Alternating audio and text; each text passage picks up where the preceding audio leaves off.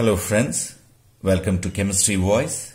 In this video we are going to study about Baylis-Hillman reaction, which is also called as Morita-Baylis-Hillman reaction. Actually, what's happening in this reaction?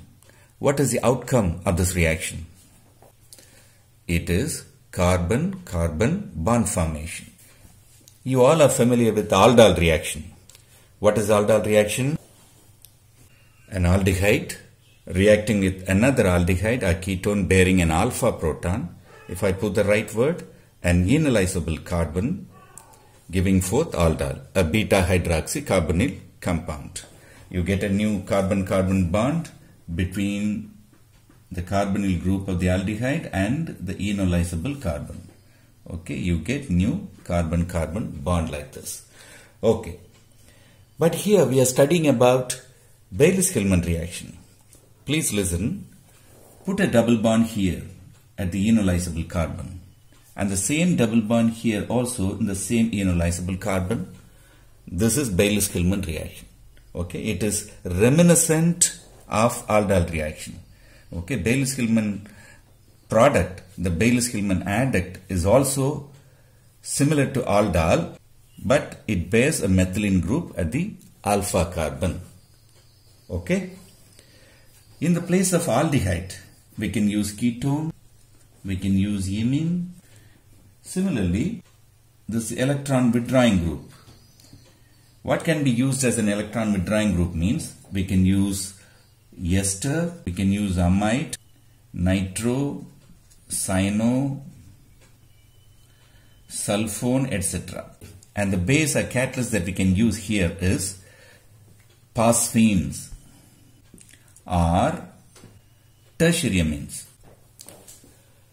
These tertiary amines are supposed to be sterically hindered. What is that sterically hindered tertiary amines? See, for example, let us take triethylamine. The nitrogen lone pair is here and this is donated to electrophiles. And this is responsible for the basicity and nucleophilicity of these bases. See these three ethyl groups, apart from pyramidal inversion, they move freely to some extent and they hide these two nitrogen lone pairs and prevent them from being effectively donated to the electrophile. And that's how they were able to suppress the nucleophilicity and basicity of these bases to some extent. So how can we overcome this problem means hold these three hands and bind them together.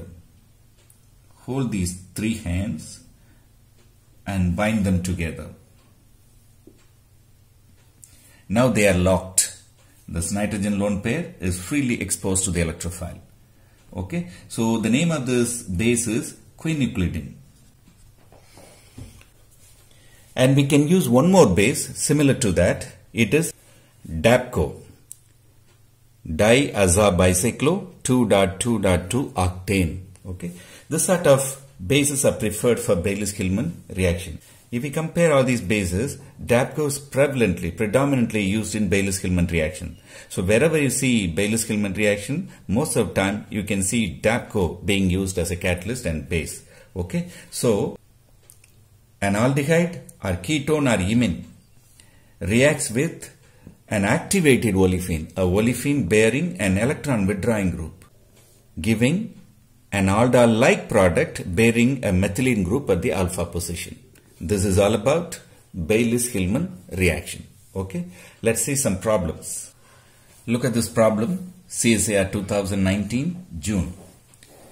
Aldehyde reacts with acrylate, methyl acrylate in the presence of DAPCO. This is the first step. Second step is the reaction with benzylamine. So what is the product?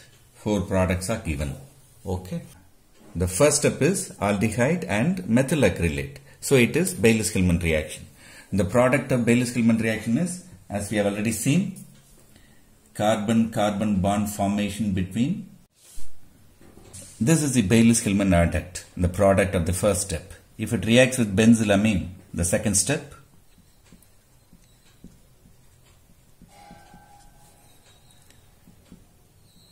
a Michael reaction, because this is an acrylate, a Michael acceptor.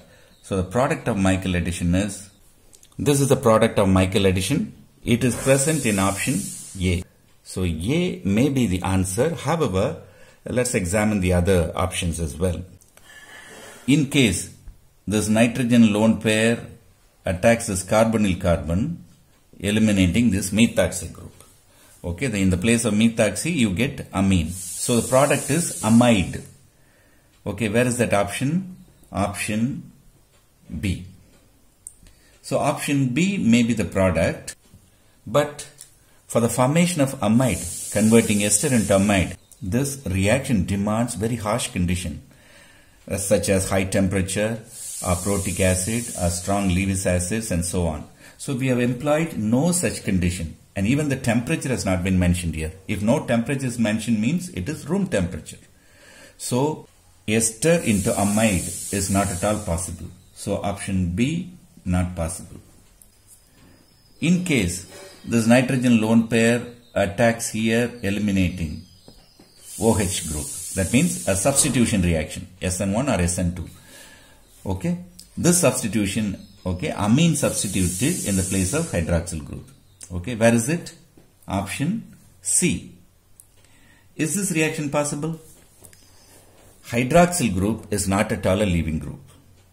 Okay, so in order to accomplish this reaction, you need to convert that hydroxyl group into a leaving group by protonating it, by using Lewis acid, by converting into tosylate or triflate, or by employing Mitsunobu condition. So no conditions have been used here. So the substitution in the place of hydroxyl group is not possible. So option C is also not possible. Now let's see the option D. In case this nitrogen lone pair comes and attacks this carbon, intramolecular aromatic nucleophilic substitution, then you get a cyclization, a piperidine ring. Option D may be the product. But this is possible only when this fluorine goes out and forms a benzyne intermediate, and at this benzyne carbon nitrogen substitutes, you will get this one. Okay. Please remember, for the formation of benzyne intermediate, we need to employ very strong bases like sodamide or N-butyllithium. Apart from that, the fluorine, formation of benzyne by the elimination of fluorine is almost unknown as far as I know. Either there must be chlorine or bromine and so on, but formation of benzyne by the elimination of fluorine is not possible. Okay, so option D is also not possible. Hence, option A is the product.